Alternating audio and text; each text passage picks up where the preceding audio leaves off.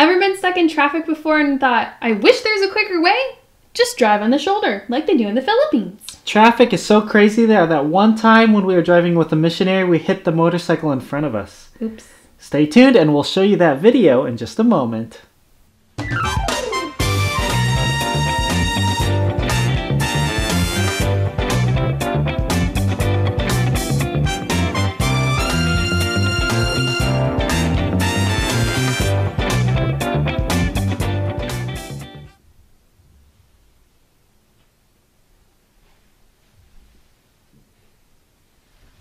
Hello, welcome back to Joshua and Alyssa. That's wrong. Welcome back to Around the World with Joshua and Alyssa. If this is your first time with us, welcome. If this is not your first time with us, welcome back. Today we are going to talk about traffic in the Philippines. We've talked about the food. We've talked about some of the things you might see there. And today we're going to talk about what it's like on the roads. So, getting right into it. We have a picture of vehicles, and you know what? This really doesn't help you understand what it's like because it is crazy, very crazy. So, we're going to show you some videos to help you get a better idea of what it's like. So, let's see if we can get this to work. There we go. All right. There's an ambulance on the left side, and you know what? No one really is doing much about it. Just continuing to drive like normal. And see those guys hanging on the back? Just standing there. Too full. Oh, there's a motorcycle. Okay, here we are going down a divided road, and over there on the left you see us getting out of the way because someone else is coming back, and then we all move back over because we don't want to follow the slow guys, and pretty soon we're going to move back over for some other people coming through, you know, and they don't honk or anything or get upset. Now it's just normal. They let the other person get out of the way and they just keep going. This here is another two-way road, but instead of one lane going each way, it's 4 lanes going one way. On the shoulder, then we're taking up both lanes here, and then on the left you'll see another motorcycle come by right there, and we are all headed into town, and we don't wait for anyone else or, you know, give other people on the other side a chance to get through because we're all trying to get in. On this next video, this crosswalk, see the little green person there? I like this because I don't see this anywhere in the States. As the time gets lower and lower, the person starts moving faster and faster. Phew. And see, now if you're watching, you better be running because you don't have much time left. Here we just have a hand that blinks. This one's a lot more fun. Oh. And stop. So if you're in the middle, too late. All right. So one of the main modes of transportation there is the motorcycle. Motorcycles are everywhere. They are a lot cheaper. You can fit several people on one. You can squeeze into tighter spaces with a motorcycle than you can with a car. You know, this is what most people would have. You'll see lots of motorcycles. Here, people ride motorcycles for fun. There, people ride motorcycles to get places. And because it's cheaper. What do you notice about the people on this motorcycle? It's a whole family. It is a whole family. And there are 4 people there. A mom, a dad, 2 children. There's a little girl who's hanging on to her dad, and then a baby who's being fed a bottle. And of course, there's no seatbelts on a motorcycle. They're just all sitting on there and riding by like normal. That's just life. One way to get around. These are pizza delivery motorcycles from Yellow Cab Pizza. You know, why would you deliver pizza in a car? A motorcycle's going to get around traffic quicker, and you're just carrying pizzas. You're not carrying, like, a load of whatever. Just put it on the back of your motorcycle. By the way, if you see anything that's really interesting or you think is really cool, put that down in the comments so that we can read it. Let us know what you're thinking about what you're seeing here. There's motorcycles going down the road, and something else coming toward us in this picture is a tricycle. A tricycle is just a motorcycle with a little car carriagey kind of thing on the side. Yeah, just on the side. Sidecar. And so now we're going to show you a video of what it would look like in a town as these motorcycles and tricycles are going by. Motorcycle, motorcycle, tricycle. Yep. Motorcycle, There you go. tricycle. You don't see any cars. Not here. Here's a picture of Alyssa with a really big, nice tricycle. Here's the thing though, you got to be careful with these because you can't, the missionary told us you can only fit up to 8 people on these things. Only 8. You have your driver, and you can have someone sitting right behind the driver. You can have 2 people sitting in the sidecar. You can have 2 people sitting on the back of the sidecar, and you can have 2 people sitting on top. Any more than that, it gets a little dangerous, a little risky, so you don't do more than 8 people. Now, one of our favorite modes of transportation in the Philippines is the jeepney. If you want to know the history of the jeepney, it's a really neat history. Put a comment down below, ask us.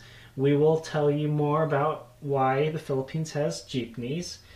But these things are mass transportation. You can fit, I don't know, 20 people back there. Easily. Maybe 8 Americans. But they're all very colorful or very shiny or both. You see them everywhere. Now this is not a very good picture. I didn't have much time to adjust my settings to take it, but on top of this jeepney are at least 12 people. There's probably more like 15, 16 up there, but it was too full inside, so they just got on top. Here, this is not a jeepney, but as you can see, it is full of people. There's probably got to be 25, maybe 30 people inside there, and then there's a ladder to get on top so you can put more. Still more room.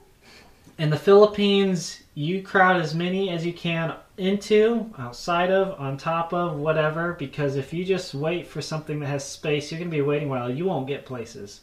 So you just all crowd in. Here's like another cart being pulled by a motorcycle type vehicle. And there's about a dozen people there, probably more. I think they're farmers headed home for the day. And so they're just traveling down the road. And now for the part that you've been waiting for. Dun, da, da. When we were driving and hit a motorcycle. Here is the video clip from that. See the guy in the green driving the motorcycle. We're coming to a stop here. Slowly, slowly. Nope. Oh, and we hit him. And the funny thing about this was he got out and he came back and he talked to our driver and he apologized for stopping too soon so that we hit him. He wasn't upset or anything. He thought it was funny. No one was hurt. No exchanging of insurance papers, nothing like that. That's just life. He just kept going. He just drove off. So that was the time when we hit a guy on a motorcycle and lived to tell about it. Or he lived to tell about it. Yep. All right, so now that is traffic in the Philippines, and Alyssa is now going to tell you the third part of the missionary story. So listen carefully. I'm going to let her go on with that. Thanks. So we left off our story. Tifam, the little girl from Haiti, she and her mom had made a second trip into town. They got stuck in a lot of rain on their way back. Her mom hurt her foot. They stopped at the missionary house, and her mom is really interested in the stories about God and learning about who he is and how much he loved her. And eventually Tifam and her mom got back home, and then we ended the story by Tifam's dad chasing after Victor, the missionary, and saying that he was going to make sure that that curse really did happen, the one that he put, the death curse that he put on Victor. So he's following Victor out into the rain. Now Victor came to their house to let them know that there was so much rain it was going to cause a mudslide into their valley. But Tifam's dad was like, that's not going to happen. I'm the witch doctor. That's not going to happen to me. So let's find out what happens next. So Tifam's dad grabbed his knife and started walking after Victor into the rain and all the storm. He was trying to look in between the raindrops and And he noticed that Victor was getting to the edge of a cliff, and he thought, this will be perfect. Victor will slip and fall off the cliff, and then it will die, just like I asked for the evil spirits. So he grabbed onto his necklace as well. This was his charm to help protect him, but made things happen, so he thought. He continued to walk and follow, and he was watching Victor really closely and didn't look where he was stepping. And Tifam's dad stepped into a hole between two rocks and caught his leg. He cried out in pain, first of all, and then realizing he was going to need help, he started yelling. Victor heard him and turned around and saw Tifam's dad stuck. And he bent down and he helped him up. And Victor said, well, why are you coming after me? Tifam's dad had to come up with a lie really fast. Well, I thought maybe we should check on the people at the edge of the village to make sure they were safe, so I was coming with you. Not the truth. He was after him to kill him. And Victor said, well, let me help you. I think there's a hut here close by. We'll go over there. But really, you should have brought your wife and Tifam with you. The rain has made everything into mud, and there will be a landslide. The whole valley will be buried. Tifam's dad laughed. Ha! Not my house. The spirits will protect my house. I am the witch doctor. I am the witch doctor of the valley. Nothing will happen to my house. So they went inside and sat down, and they could hear the rain coming, and all of a sudden they heard a different sound. It wasn't rain. It wasn't thunder. It was a louder sound. It kept getting louder and louder, and they realized it was a landslide. And mud rushed past this cabin all the way down into the valley where Tifam and her mother were still in their cabin.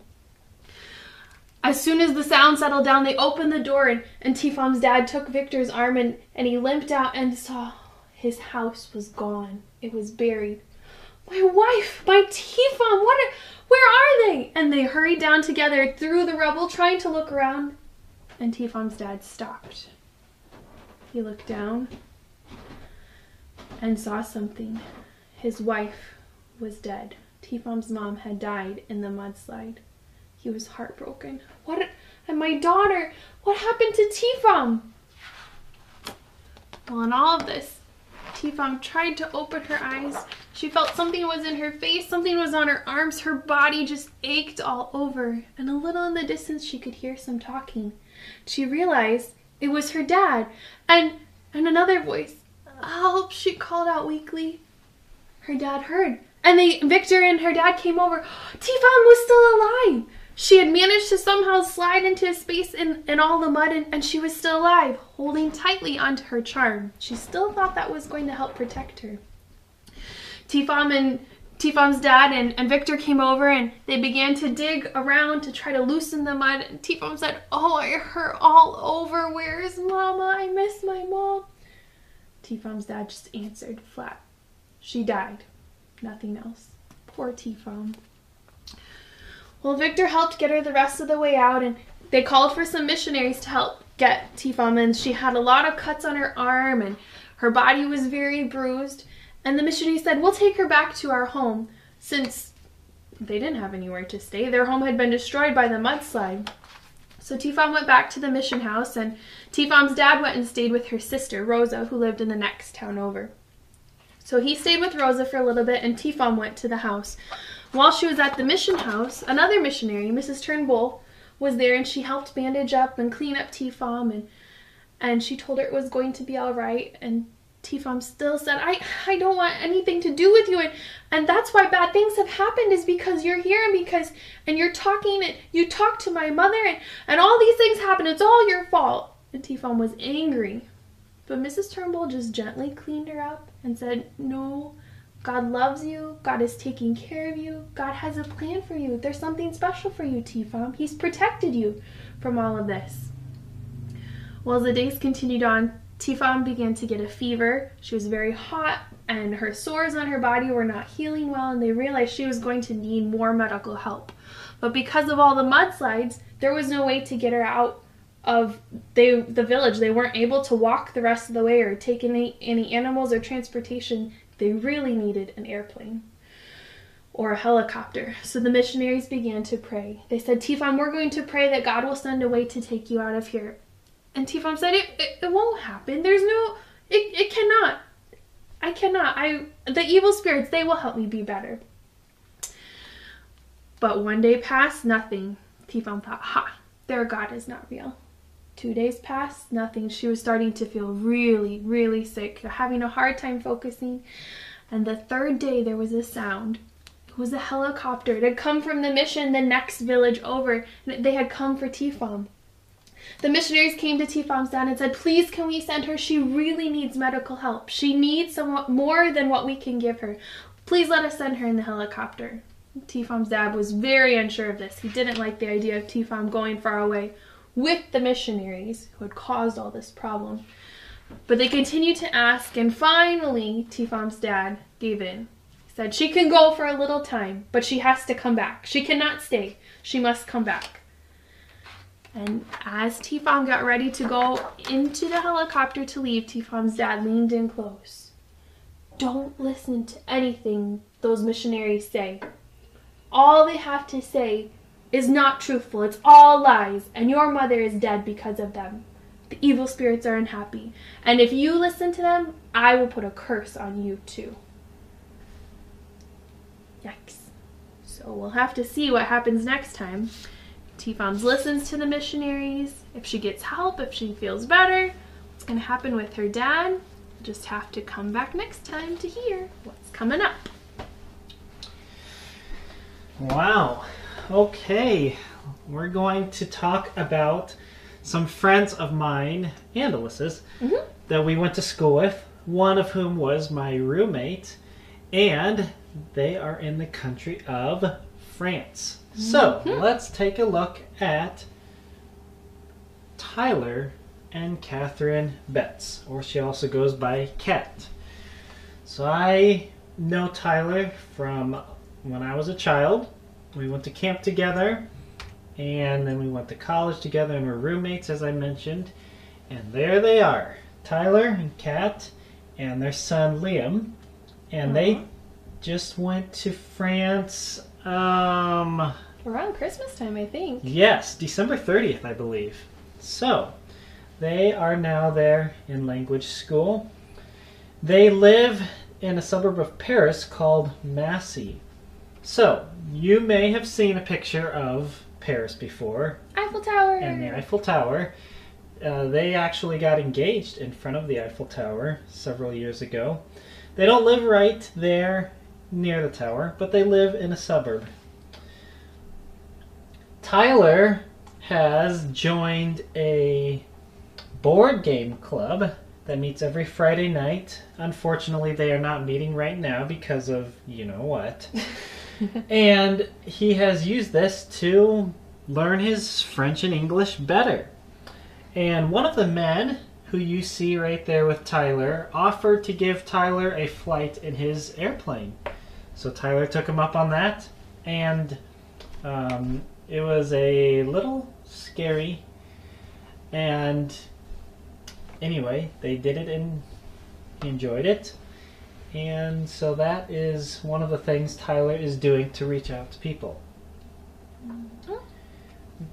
Now, Tyler told us a little bit about the food there. Cheese, there are over 1,600 different kinds of cheese in France. That is a lot of cheese. And this one does not look very yummy.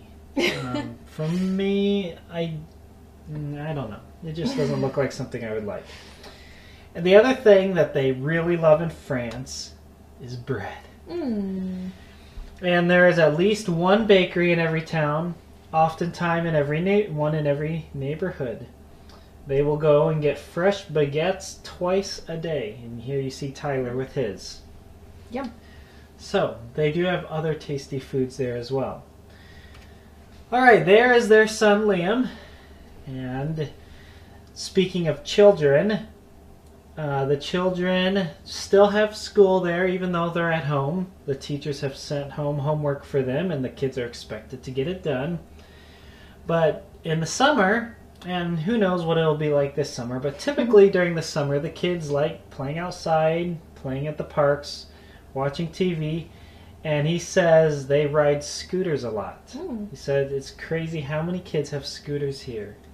So I don't know what that's like. I know some people have scooters here, and we have them that you can rent in downtown Minneapolis But not right now. well, yeah, right now they're not there. But anyway, apparently the kids there have them a lot. Here's a picture of Kat, the girl there in the light gray, in language school. Their school system's a little different there. Every 6 weeks they get a 2-week break. I don't know how that would work here, if people would like that or not. But this week they are beginning a 2-week break from language school. And actually last week, sorry.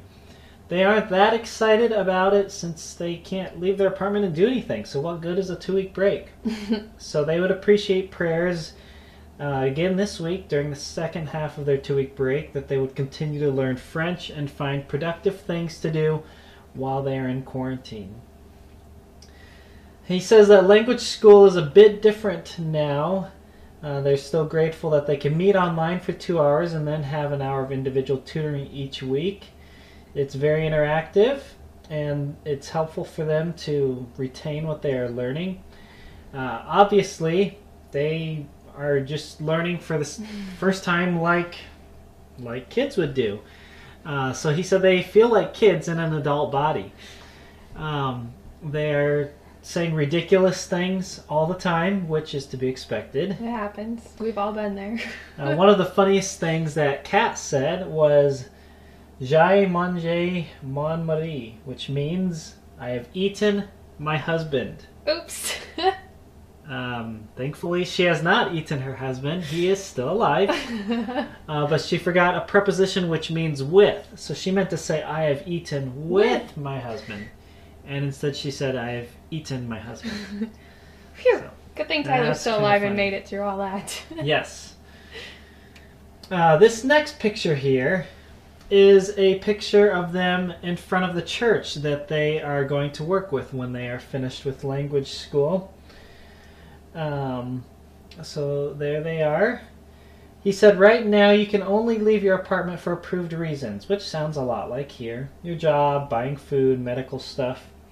If you're caught without an approved reason, your fine is about $150 to $400. Phew. And that it can increase to about $1,600. Ouch. If you're caught twice within 15 days. And if you're caught 3 times within 30 days, that comes out to about $3,900 or $4,000 and imprisonment if you are caught 3 days or 3 times within 30 days without a good reason to be out. Yikes. So that is Tyler and Kat in France, and that is what life is like right now for them. They're also in language school like Andrew and Janae Gaunerman are. And they are learning to get along in the country, making relationships with people. So pray for them as they're in quarantine right now, that they would continue to learn, that they would continue to improve their language, but also that they would have opportunities, whatever that might be right now, to keep building relationships with people. If you have more questions about them and their ministry, again, send us a message, leave us a comment below. We have enjoyed being with you again this week. We look forward to next week. Please, if you liked it, give us a like. If you want to receive a notification when we put out more videos, subscribe. Share with anyone who you think might enjoy this. And we will look forward to your comments and talking with you again next week. Bye. Bye.